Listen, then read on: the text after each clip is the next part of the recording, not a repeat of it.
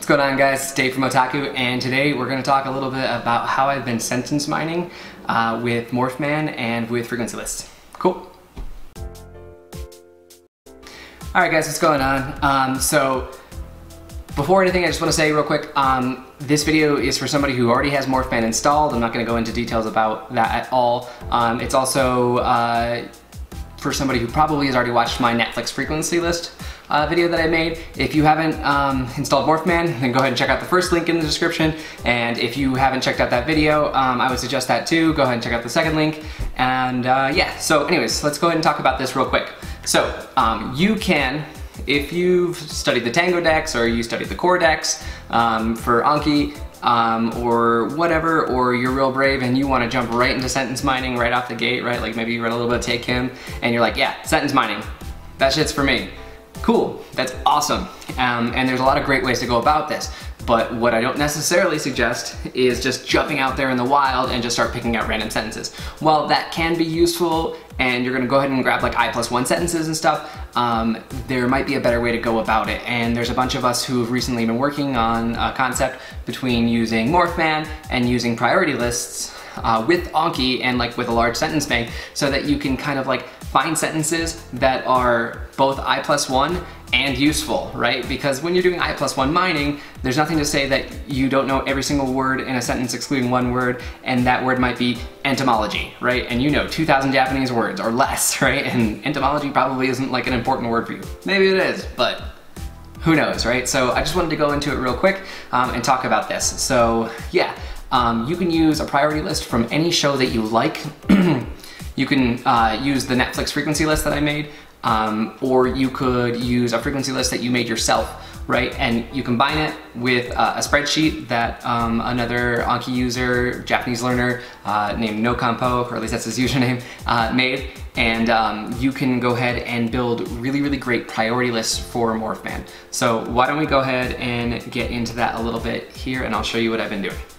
Cool. All right, guys, so welcome to my desktop again. So as you see, I got my Anki right here, right? I got Morphman loaded all up. It's saying I have, 4,600 morphs, known morphs. And then if you go over here, you have this spreadsheet, and this is the spreadsheet that NoCampo made. And I'm just gonna go over it real quick. So if you look in the description, I've already provided a link to a copy of this. It doesn't really contain as much as this one does because this is my own personal one, the one that I've been using.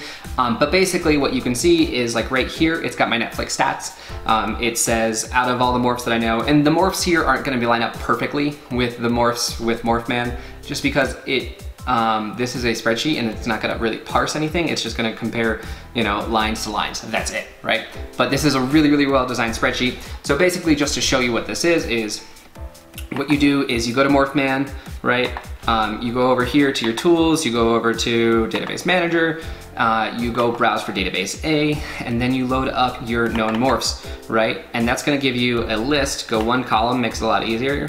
And then you want to see all A. This is going to give you a list of all your known morphs, right? So I have my 4,600 morphs that I know, and all I would do is click in here, ctrl+a, ctrl+c, copy all of that, and bring it over here, and then paste it into this column, right? And this is going to give me, or let the spreadsheet know how many words I know, and then it's going to take those words that I know, and it's going to compare them against frequency lists from different sources, right? So here's Netflix, Death Note. I personally loaded in like the first 15 episodes of One Piece. I also loaded up Toradora, Kimi no Na wa, the book, and then One Piece, a series as a whole, the first season of Boku no Hero, Umaru-chan, and then Umaru-chan episode 1. Right, and I'm not gonna go too far into it further than that, because the biggest thing that you can do is just play around with this, and if you're in either Nuke Marines Discord or if you're Map vs Japan Discord, you can maybe ask questions there. But to run over what this says really quick, basically it's saying this is the total number of morphs, the total number of instances of those morphs. Here's your known morphs according to the list in your known morph section, and what it's gonna do is it's gonna say, okay, based on your known morphs versus all this information right here, you have 85% comprehension of everything on Netflix, or 40%, or 90%, right? And it's going to tell you, if you had 500 morphs, if you had 1,000 morphs, how much this is gonna go up, right? And of course, the more words you learn, the more diminishing returns there's gonna be. It's just how it works, right? So studying the Netflix frequency list is a great idea if you are like at 4,000, maybe 5,000 morphs or less. But after that, you're gonna start getting really bad diminishing returns, and maybe you should move on to a specific show. Yeah. So as you guys can see over here, I've been studying a frequency list specifically to do with Umaru-chan. A lot of people recently have been calling this a deep dive, and so this is the first show that I've deep dived into, right? So, you know, I did the Tango books, N5, N4, and N3, and then I studied with using Morphman and the Netflix frequency list, and just using whatever random animes that I wanted, and now I'm specifically using Umaru-chan because I kind of got up to 4,500 morphs, and I was like, yeah, it's time to like study something more specifically. And as you can see, the returns are a lot greater. So right now in Umaru-chan, of the 4,000 morphs I know, only 1,600 are showing up, almost 1,700, but I'm getting 98.6% comprehension, right? And if I add another 500 morphs, that's gonna get me up to 96% comprehension, which is basically when you're at the point where you're gonna run into a word you don't know here and there, and you'll probably be able to figure out what it means from context, or you don't need that word because it's only going to show up once or twice in the entire show. And for me personally, this has been a really good experience. I can talk about that in another video if you guys would like to see a video about deep diving. I will probably make one once I hit like 96% comprehension in this show. Anyways, so put your known morphs in, right? And it's gonna generate a priority list for everything that's in here. So if I went to Umaru-chan, what I could do is be like, okay, cool. I'm gonna go ahead and grab, you know, everything that shows up at least 2 times in the show, right? Which is, boom, 201 words. I would take all of those, I'd copy it into a text document, and then I would load it into Morphman. And the way you would do that is you would just go over to Morphman, you go right back into the manager, you would click on Japanese, and then you'd hit extract morph memes from file, and you would just go ahead and select a file, right? So you could click this text.frequency, right? Which is one that I created for something else. But basically you would select that file that just has all the words in it that you would need to know, and then you would click open. I'll just do it with this real quick. Click open, it's gonna say great, and then you're gonna save it as a database. And then what you wanna do is you wanna save this database as priority. As you can see, I have one right here already. So if I save this, it would just replace it, so I'm not gonna do that, but that's how you save a priority list. It's pretty easy. Make sure that you select Japanese, right? Cool. And then from there, why don't I show you guys real quick how I've been doing my mining.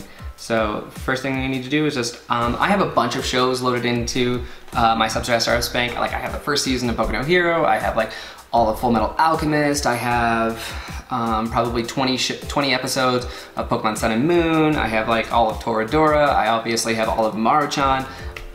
Yeah, and so what I've been doing while I deep dive though is I really just want to try to get cards from Umaru-chan, but sometimes that doesn't work out. Sometimes you just gotta get cards from different shows because like maybe that word only shows up in Umaru-chan 3 times and none of those are I+1 sentences for you, right? So, cool, we'll go ahead and load this up. All right, let's go ahead and take a look at my first card here. So basically, Morphman's gonna suggest you a card, right? And that card is gonna be based off your priority list. It's gonna try to find you an I+1 sentence. You should have a lot of them as long as you've loaded up a frequency list and you've loaded up a large sentence bank. Whether that sentence bank is just from one show or it's from a lot of different shows, that's up to you. I personally use a lot of different shows. Most of my cards right now I'm trying to specifically get from Umaru-chan because of the show that I'm deep diving. And yeah, so here we got a card, right? And it's one from Toradora, I believe, and I really don't want a card from Toradora, and maybe I don't even like this card. So you don't have to use the card that Morphman suggests. You can kind of work your way around this, right? So let me bring up my browser real quick, and then I'll just throw in focus, right? And then this is the focus morph, right? So if you've set your Morphman and your cards up the way that Math vs. Japan suggests, you should have a focus column right here. So if you just copy that, type in focus and type in that word, you should be able to find a bunch of cards, right? So here we got 3, and it looks like 2 of them are from Umaru-chan. They're pretty much the same card, right? It's literally, you know, one after another. And it looks like, yep, so both these cards would be perfectly fine. So TSF-san wa matcha suki na no? So this one's great. So basically, all you would need to do then is change the order of this card, right? You can see right now that the due on this card is like 10,000 something. So if you just hit Ctrl+S, or if you go up, I think, to the edit or whatever, and just make your start position, just make it number 1, right? Boom, it's gonna move it to the top of my list, and then it's gonna give me this card, right? So now once I go back to my browser, great, there's the card. So, TSF-san, matcha ga suki nano? Right? So then you're just gonna take that word and you're gonna throw it into your dictionary of choice, whether that's gonna be Jisho, whether it's gonna be Weblio, or whether you're using Colbury, that's completely up to you. If you want a J to J definition, Weblio is great, right? And it's pretty quick. And if you want to use an English definition, that's fine too. Just throw it into Jisho, great dictionary, right? And there you go, matcha. And from there, the rest is up to you, right? So if you're using J to J definitions, maybe you just want to put the J to J definition into your meaning field. Or if you're using like a notes field, you can put it there too.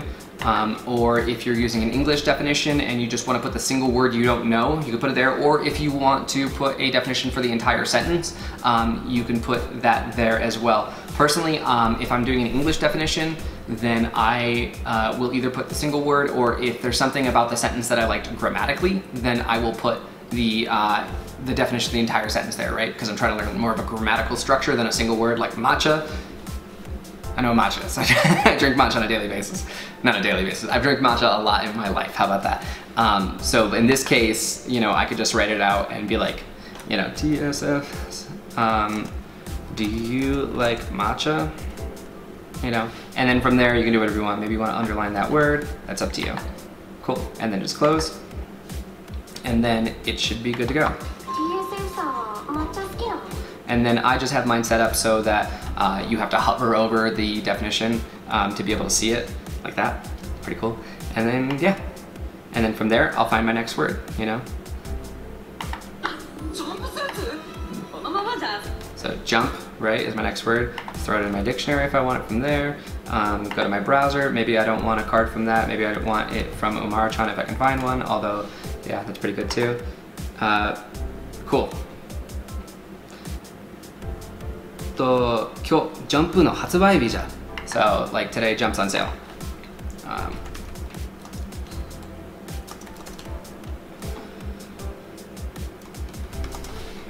Cool. And then I would just take this card and once again just move its position. There you go. And there. 今日ジャンプの発売日じゃな。じゃん。今日ジャンプの発売日じゃん。Cool. Today jumps on sale. There you go. Cool. Alright guys, yeah, that's pretty much going to be it for today. That's how I've been making sentence cards. I'm still keeping at a pace of 15 cards a day. That really hasn't changed. Or 15 words a day. That really hasn't changed my entire like Japanese learning experience to begin with. Like I did that for Tango. I did 15 words a day, which equaled out to be 30 cards. And for this, I'm only doing reading cards. I'm not doing audio cards anymore. Especially with Umara-chan, it's making a lot of sense because I'm watching the show pretty regularly. So I'm getting a lot of immersion from specifically what I'm mining, which helps a lot. I really can't suggest that enough. Anyways guys, if you have any questions, go ahead and put them down below. If you have any comments, cool. If you got any hate, keep it to yourself. Yeah. And if you like the video, please like the video. And if you want to see more content like this, go ahead and subscribe. And if you have a suggestion for another video, something that's really been bugging you or something you want to see, then go ahead and ask and maybe I or somebody else will be able to do it. Anyways guys, later.